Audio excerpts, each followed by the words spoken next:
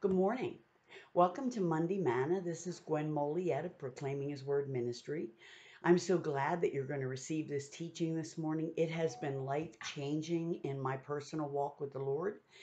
The title of what I want to talk about today is the power of forgiveness. I'm very aware that we've heard literally hundreds of sermons on forgiveness, but I don't know that you've heard one quite like this. What the Lord showed me is three reasons why I have to forgive, and then three ways how to do it. I know people tell you just let it go, forgive them, pardon it, look over it. But boy, when you're wounded or hurt, it's not that easy. There's no cliche. And so let's pray.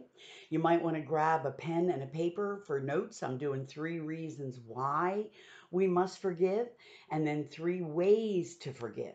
Father, I thank you this morning that your word is anointed, it's powerful, it's life changing. Lord, change us today. If there's anyone, God, that we have unforgiveness towards, bitterness, anger, resentment, you know our hearts, and you're the only one that can change our hearts. And I pray that you take out, as Ezekiel said, the stony heart, put a tender heart of flesh. Lord, may this impact us, and may this be a tool we use. In Jesus' name I pray. Amen. I have a friend, she recently went to heaven, but one of my dearest friends, Dr. Eve Fenton, and I remember her telling me one time, we were talking about forgiveness and unforgiveness, and she said, Gwen, forgiveness is a heavenly tool for an earthly problem. And that is so true. And so I'm going to be in the book of Matthew, chapter 15. Remember, I'm going to make three reasons why we need to forgive. And so I want to start in Matthew 18. I said Matthew 15. So good. I got my mistake made. I can move on. Matthew 18. And I want to read starting at verse 15. Three reasons why we have to forgive. And I'll give you the number one after I read the scripture. Matthew 18, verse 15. Moreover, if your brother shall trespass against thee, go and tell him his fault between thee and him alone. If he hears you, you've gained your brother. Verse 16. If he will not hear you, take with thee one or two, that in the mouth of two or three witnesses every word can be established. If he neglect to hear you, then you tell the church. Let him, if he neglects to hear the church, let him be as a heathen or a publican. Verse 18. Verily I say to you, whatsoever you bind on earth is bound in heaven. Whatsoever you loose on earth is loosed in heaven. Again, I tell you, if two shall agree on earth as touching anything they ask, it'll be done of my Father which is in heaven. For where two or three are gathered, there I am in the midst of them. This is such a powerful portion of scripture. First off, it says in verse 15, if your brother trespass, I'd like to cross the word if out and just put when, because you're going to get offended. We're going to have opportunities daily to forgive people. So he said, when your brother forgives you. Now, sometimes it would help us to follow directions. This portion of scripture tells us exactly how to recover a broken relationship, how to release an offense. Few of us do it, but we've all read it. It says, if and when your brother sins against you, go to him alone. Try to save the relationship, try to heal the offense, try to come to some conclusion, some reconciliation. Go to him alone. We don't do that. We go to everyone else but the brother that offended us, and we go in the name of a prayer request. So let's say that Mary sinned against me. Instead of going to Mary one on one, saying, Mary, let's try to resolve this, I go to Janice. I'm just trying to pick a J name. I go to Janice and I say, Janice, we need to pray. Mary hurt me. Mary did this, that, and the other. Well, what's happened is when Janice sees Mary, I've split the brethren, which doesn't make God very happy. And so I need to follow the direction. We need to do it the way it's written. You just go to Mary yourself. Now, let's say I go to Mary. Mary feels she's right. I feel I'm right. Neither one of us are going to give an inch. Then you would go in verse 16 and you would bring a witness. Now, what a witness is not your best friend that's heard your side, that is out with you to get Mary back. No, a witness is someone who doesn't know anything. She's just going to witness encounter with each other. Because how many of you know when you're offended, when I'm offended, sometimes my voice can get raised, my body language, I can cross my arms and roll my eyes, and I'm not really there to reconcile, I'm there to get you. So a witness is going to be one that's going to say, now, Gwen, how did you mean that? Mary, what did you hear her say? Do you understand? So the way to do it, number one, is to go one on one by yourself to gain the brother back. That's what verse 15 says, to gain your brother, not to crucify him, but to gain him back. You go to win them back. If you can't reconcile, which can happen, look at Barnabas and Saul, it can happen. Then in verse 16, you take one or two witnesses trying to help them and help you reconcile. If that fails, then in verse 17, you involve your pastor, your leadership. You would ask for counsel. You would try to sit down and rectify this and see if the pastors couldn't help you. But verse 18 is point number one. Why I want to be quick to forgive. If I don't forgive you, I bind myself to you. If I forgive you, I loose myself from you. So the first reason that it's imperative that we learn to forgive is binding and loosing.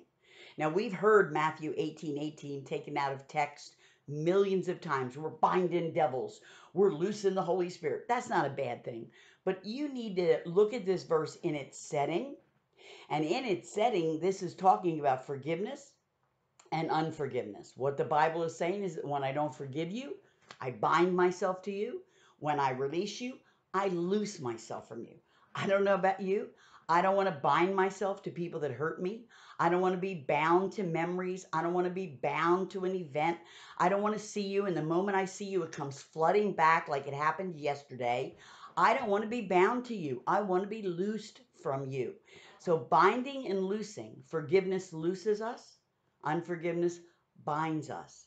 And if you look at verse 20, because this is another one of those verses we've really taken out of setting, Jesus is saying, where two or three are gathered in my name, there I am in the midst. We use this when the attendance is low at church or there's a snowstorm. Oh, where two or three are gathered. And that's fine. But what Jesus is talking about in this verse is the two or three that are trying to rectify Mary and me and the witness. When the three of us or the four of us get together, the Lord is in the middle to try to reconcile this for us because he's a God of peace. The Lord is against division and strife. He wants peace and unity. So number one, my question is, do you want to be bound to that event, bound to that person, bound to that memory, or do you want to be loosed from them? I choose being loosed. And the way I do it is by forgiving them. So number one, binding and loosing. Let's take a look at number two. It's right here in this chapter. I'm going to read a lot of scripture, but it's very important that you get the text. So here's point one. Do you want to be bound or do you want to be loosed? Point two, I'll give it to you ahead of time. Do you want to be tormented? And unforgiveness will torment us, and the devil will see to it. So here's the story. We're picking it up now. Jesus is in red talking about forgiveness, binding and loosing. Now Peter comes in Matthew 18:21. Then comes Peter and says, Lord, how often shall my brother sin against me and I have to forgive him? Up to 7 times. Well, Peter gets it. I mean, verse 15 says, if he sins. Verse 21 says, when he sins, how many times do I have to forgive him? And I think 7 is very generous. He goes, Lord, how about if I forgive him 7 times? That's a lot. I think that's extremely generous. And 7 is the number of God's completion. 8 is the number of resurrection, new beginning. I say, you go, Peter, 7 times. That's awesome. But Jesus really answers him in a way that pins all of us to the wall. In verse 22, Jesus said, I say unto thee not 7 times, but 70 times 7. Now, in case you know or don't know your math, 7 times 70 is 490. So does that mean I start a chart in my kitchen with my husband? 1, 2, 3, 4, 5. 1, 2, 3, 4, 5. And when I get to 489, I can let him have it? No. What this means is we're not to keep any account. No records of wrong, it talks about in 1 Corinthians 13, the love chapter, said it hardly notices when a wrong's been done. It keeps no record. Oh, I'm a great bookkeeper. Ask my husband. Women seem to have an ability to hold on I have found in my life with my son, my grandsons, my husband, men seem to be a little easier at letting it go. They don't bring it back up again. It's as if something happens with a woman when you hurt her, it's like sealed and she remembers it. And we don't want that. We want to be able to release that. So Jesus, when he said 7 times 70, doesn't mean you keep a record. He means you endlessly keep forgiving them, just like God endlessly keeps forgiving us. So here's the story. Verse 23. He said, therefore, the kingdom of heaven is like a certain king that would take account of his servants. And he brought one to him which owed him 10,000 talents.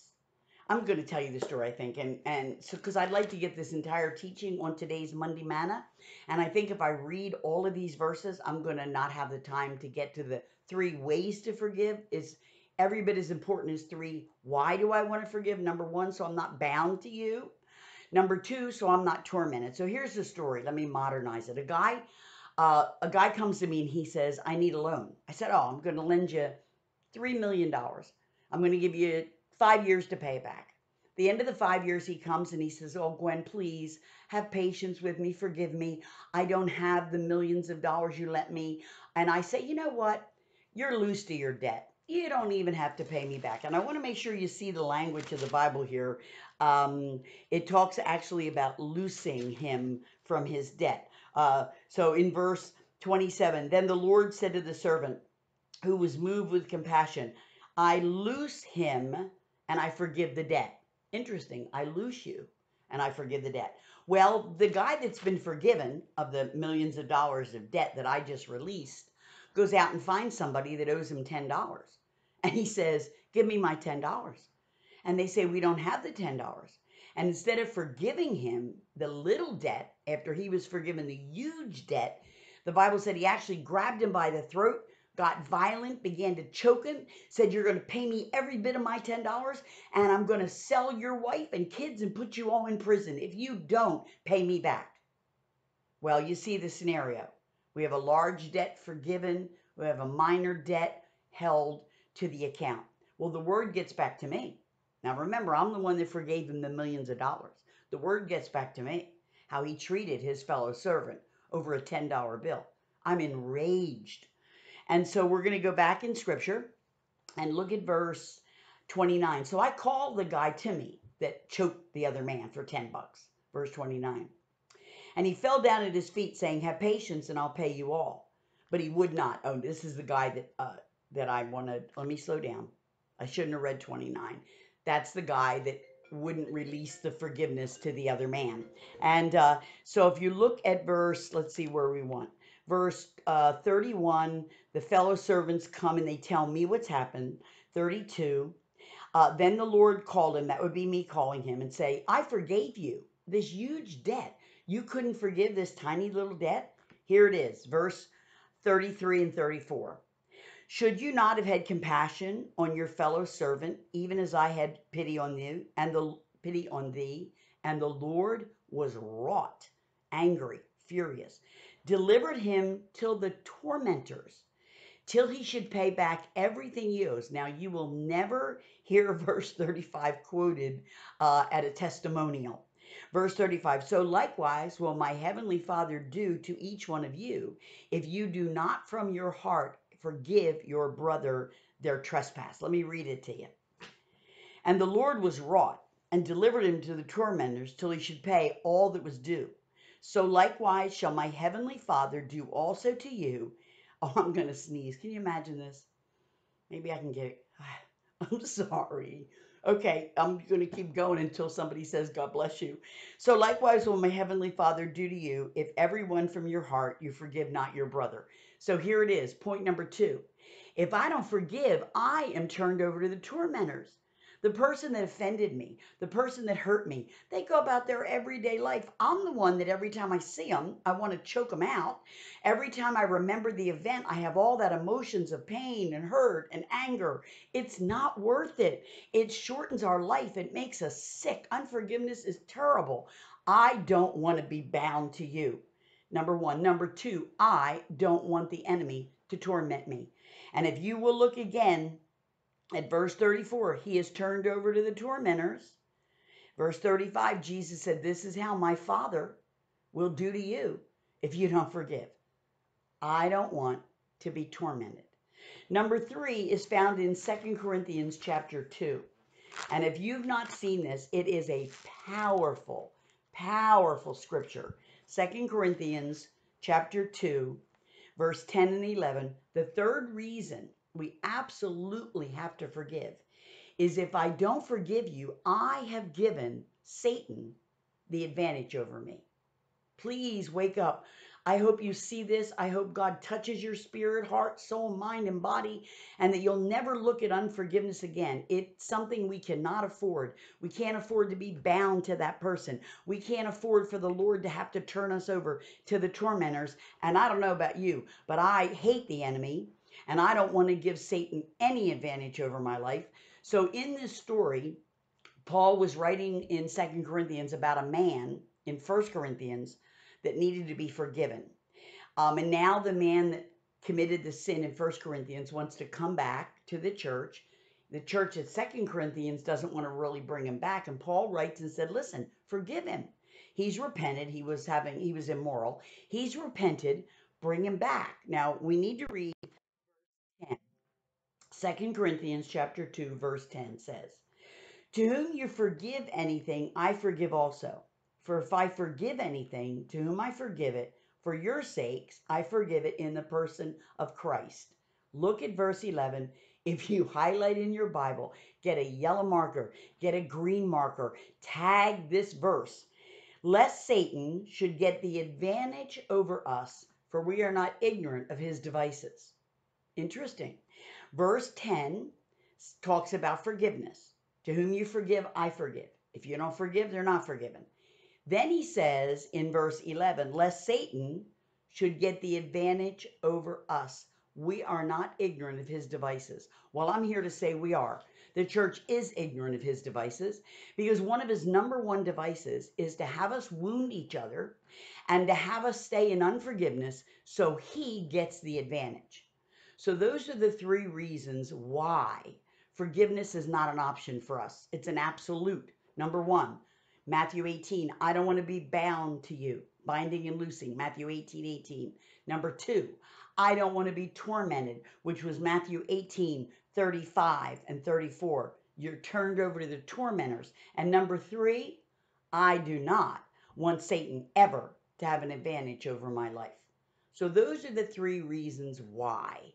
Now let's take a look at the 3 reasons. How do we do it?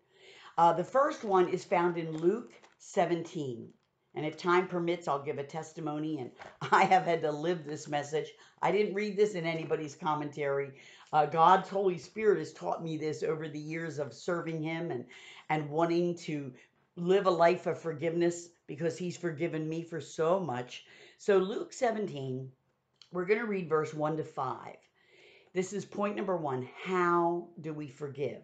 Luke 17:1. Then he said to the disciples, it is impossible, but that offenses will come. Now we went from if my brother, when my brother, to absolute, it's impossible that you won't get offended. Woe to those who through they come. Boy, I said that backwards, didn't I? Let me do verse 1 again. Then he said to the disciples, it is impossible, but that offenses will come. But woe unto him through whom they come. Better, verse 2. Better for him that a millstone were hung around his neck and he cast into the sea, that he would offend one of the little ones. Take heed to yourself. If your brother trespass against thee, rebuke him. If he repents, forgive him. Here we go with the 7 again. If he trespass against thee 7 times in one day, and 7 times in a day turns and says to thee, I repent, you shall forgive him. What's the text? We're talking about forgiveness and unforgiveness. We're talking about being offended. Now, verse 5 is another one of those verses that people have stretched out of the book of elastics like I've never seen. Then verse 5 said, the apostles said, Lord, increase our faith. Very interesting. Jesus isn't teaching here on faith. He's not teaching if you have faith as a mustard seed, you can say to the mountain. What's he teaching? Forgiveness and unforgiveness. So what I've learned in my life is the number one thing I do or try to remember when I'm forgiving someone to ask God to increase my faith to be able to forgive them. I don't forgive them by feelings. I forgive them by faith. In all the years I've been saved, I have never had I just had a forgiveness feeling. Oh, it just overwhelmed me.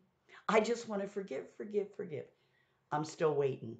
Not once ever have I had a forgiveness feeling overcome me. But I've chosen by faith to forgive because God tells me to, and I love God, and I don't want Satan to have the advantage. So when it comes to forgiveness, we don't do it by feelings.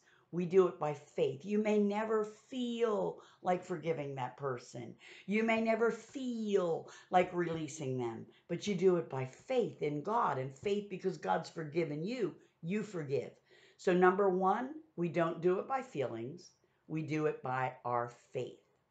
Number two, let's go to John 20. John 20, and I'll give you the answer to number two. The second way we forgive is with the power of the Holy Spirit. John chapter 20, and I'm going to be reading starting at verse 19. Now, let me give you the backdrop. Jesus has been crucified. He's risen from the dead.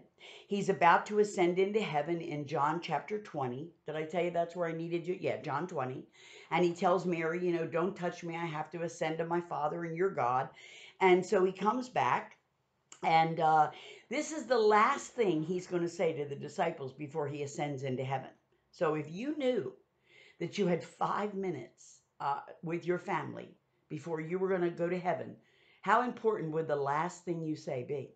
So this is the last thing Jesus says before he ascends into heaven to the disciples. Later he talks to Thomas about touching him. But let's look at this. John 20, verse 19. Then the same day at the evening, being the first day of the week, when the doors were shut, the disciples were assembled for fear of the Jews. Jesus came and stood in the midst and said, "Peace be unto you."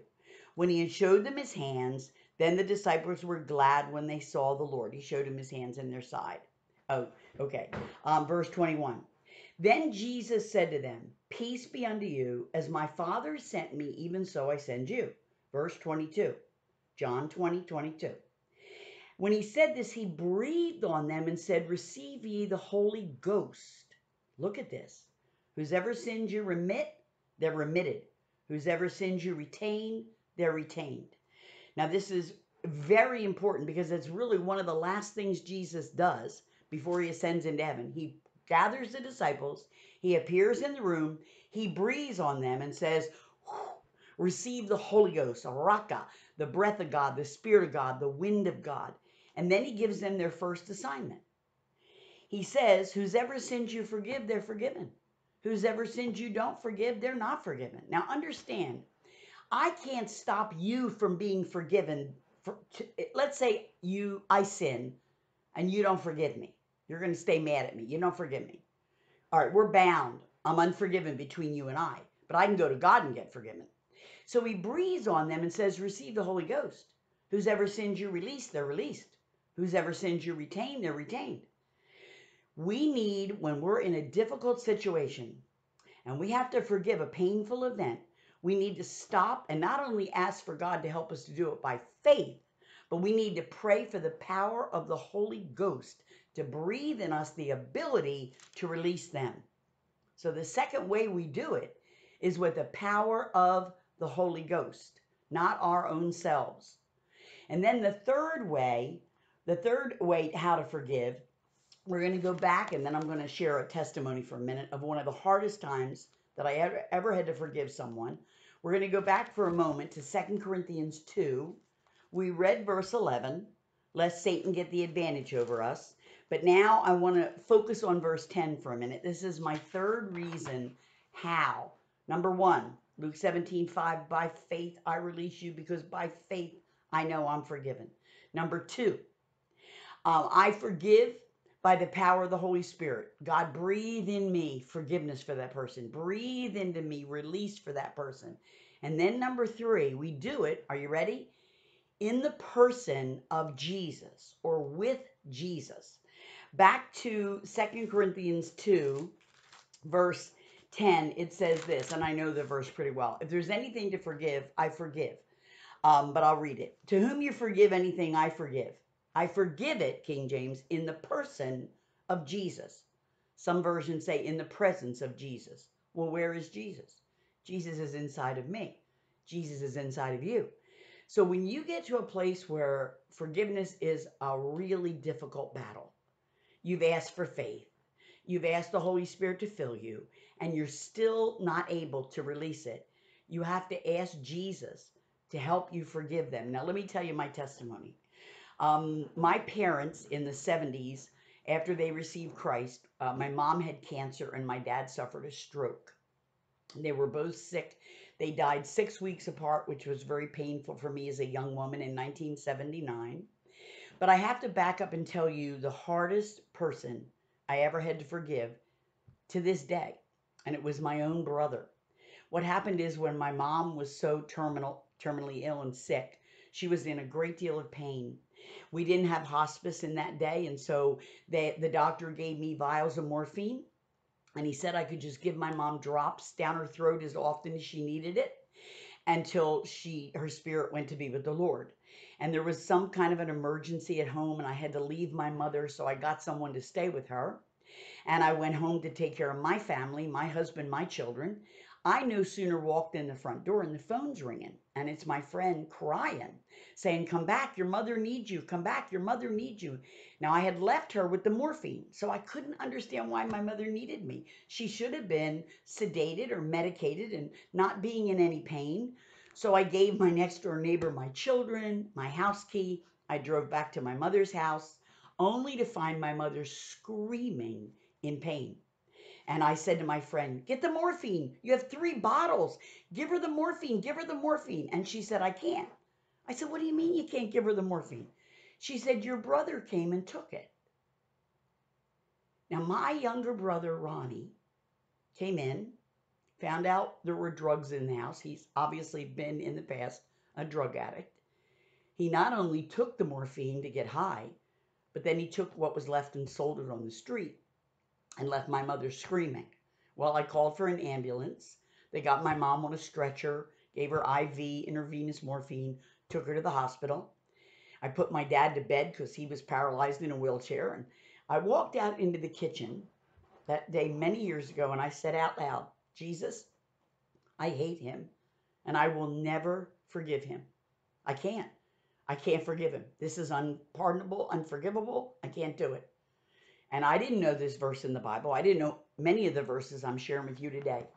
But I heard the Holy Spirit say this. Jesus said to me, "I can forgive him for you." And then he said this, "Will you let me?" Now, I've got to tell you, that was one of my hardest moments in my adult life. That was my Garden of Gethsemane when tears ran down my face, not blood, but anger, tears of anger and rage towards my brother, that he would do this to his dying mother. And I heard it again. I can forgive him. And I stood there that day and I remember thinking, I don't want him forgiven. I want him to burn in hell. I want him tormented. I just want eternity to punish him for what he did. And I heard it again. Jesus said, "I can forgive him for you. Will you let me?" Thanks be to God that day. I said, "Yes, I will let you." And in a moment, I had a heart transplant. I don't know how Jesus did it, but he took out the heart of stone and he gave me a tender heart for my brother.